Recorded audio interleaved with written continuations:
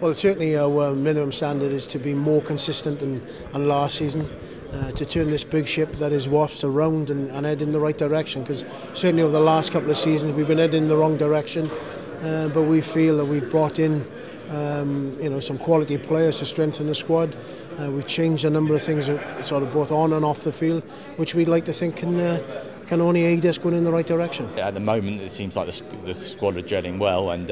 obviously we got a big game at Twickenham on the first game up against Sarries, so I think that would be a good indication about where we are. I think obviously the main ambition is to get back into Europe, so just getting consistency in our game, which will hopefully, if we can do that, will look after itself and we'll be at the right end of the table to make sure we're back in Europe, and then hopefully that will lead on to other things come trophy time.